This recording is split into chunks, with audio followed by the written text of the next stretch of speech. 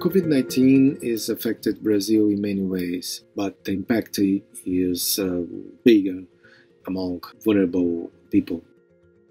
Zika helped us a lot in the past and now again because we structure a research network of social scientists, and also in Fiocruz we coordinated a very complex response during Zika outbreak, and now we are using that experience to support us, to help us.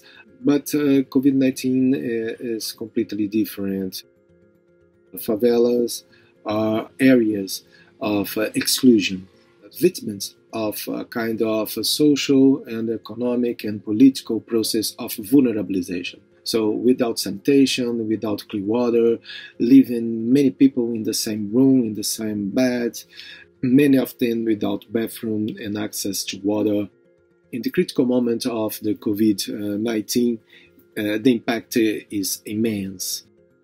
There are many initiatives to try to respond to it. One of them is COVID in favelas.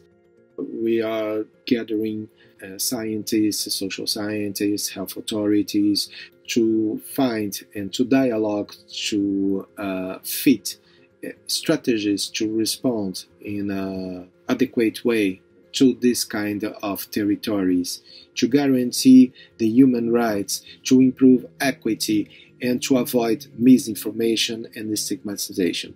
Our intention here is to protect lives. We can build a new world, a better world. The whole world needs very strong and universal health systems as a right, not as a commodity.